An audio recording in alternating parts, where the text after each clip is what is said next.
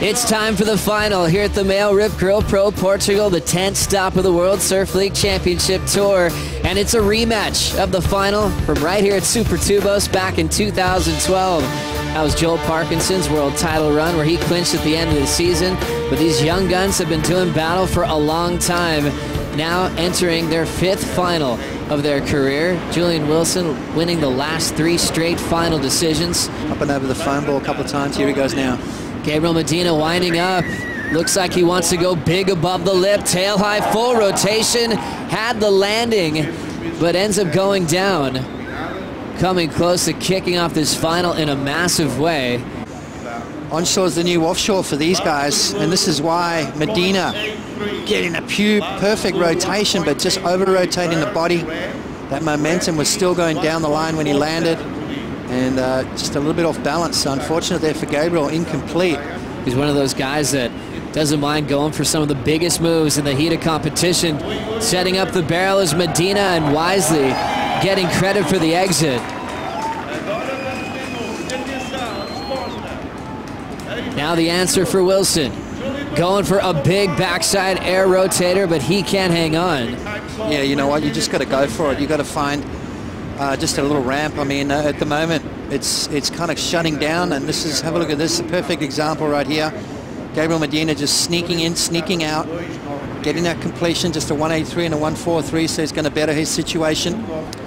Really cool to see that in extra slow-mo. You can check out more worm clips on the WSL page and watch Medina up again, speeding through that whitewater section. He'll have to step off.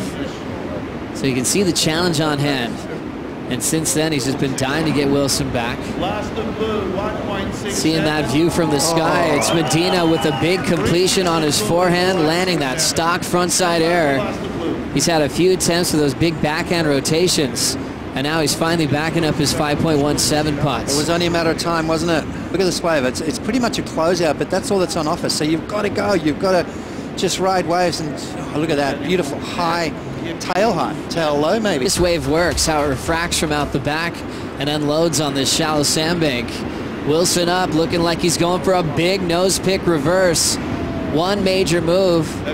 He's running out of wave, but still has a little bit of energy to go the distance. There's nothing left for him on the inside corner, but his first major completion of the final with 8:30 to go. Good timing, Potts, to throw that thing down. Yeah, well, he had to get busy. He had to do something. It was just been all Gabriel Medina. Here he goes again. More Medina with a lot of speed. Winding up off the lip. It's a big tail-high reverse and no landing once again. From 2 excellent scores, that's for sure. Let's have a look at this one. A lot of speed, covered a lot of distance as well. It wasn't as high as what we've seen Gabriel go, but he really did travel a long distance across the wave there. Landing, just that spin, the rotation as he landed, kind of flipped him around, a little bit off balance. Watch as the fins grab here. The board spins really quickly, and Gabriel just a little bit too far up the board there on that occasion. Let's have a look at Jules's wave.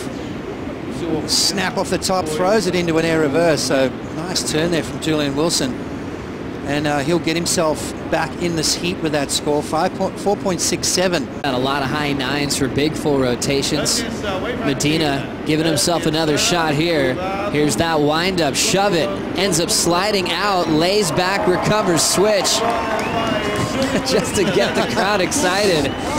Meanwhile, driving through this barrel, Wilson trying to pull that one out of the end. That would have been a huge point of difference since it's all about the above the lip work. Let's have a look at Julian. Pulls into the barrel, traveling. Unfortunately, doesn't come out. So that could have been a big score for Julian Wilson. It's going to be a 1-pointer nonetheless. Let's have a look at Medina here. It's kind of like, what's he going to do? Lands a bit awkward, but then somehow gets back up. So looking to improve on a 5.17. Kind of a messy landing for Gabriel. Bang. He switches stance midair. And the core strength right there to stand back up in that switch foot stance is absolutely amazing. I mean, this could be amazing right now. Out the back, look at this wave coming in. The wave's looking so good. There, so we'll get right into Wilson packing the pit on the backhand, stretching this one out down the line. Backside float to finish that one off. After not getting the make on his forehand, he finds an answer on a running left-hand tube. Medina was out the back already. 6.17, Joe. Let's have a look. Drives off those fins. Now he pulls in nice and tight. Traveling, and comes out the end of it. Finishes off with a little floater maneuver as well. 6.17. Let's have a look. Now the judges are looking into the barrel, so they're going to have a look at this camera angle for sure, just to keep an eye on how deep Julian was. Nice and clean too. Came out without any problems whatsoever, and then goes into a backside float. So Gabriel Medina, did he have priority then? Did he let that wave go? Because if he did, he's going to be kicking himself right about now. A 6.17 is what's required from Julian. A little bit of emotion right there.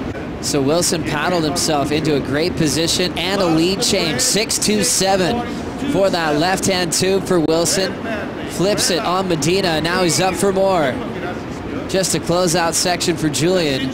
Wow, these guys are just going at it. Now we're down to 90 seconds. Medina with priority. Only needs a 5.28. Ramps up. Big frontside stock air, lands it clean into a frontside wrap with a tail slide. One more punch out on the inside corner, and Medina lights up the crowd. 1:15 on the clock and only needing a 5.28 putts. Oh, I love it. This is what we come here for.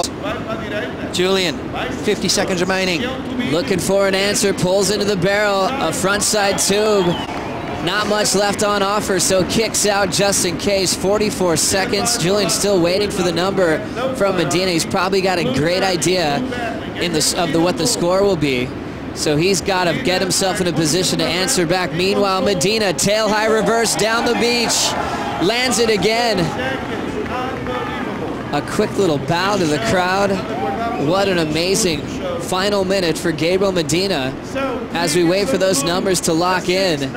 A 6.93 from his wave before, and the lead with now 12 seconds to go. Julian needing a 6.34. That little barrel that he had, is it going to be enough? Still waiting for that score. And that's it for time. 2 scores to be put into the screen, but Medina's got so much momentum and a lot of people on the beach already celebrating what could be an incredible European leg of the tour. Winning the Quicksilver Pro France, now coming here to Portugal with unfinished business in a rematch from the 2012 final against his all-time rival on tour. Wilson sends a slob to the sky after the heat was completed. As Wilson scored for the barrel, just a 3.03, and it is official.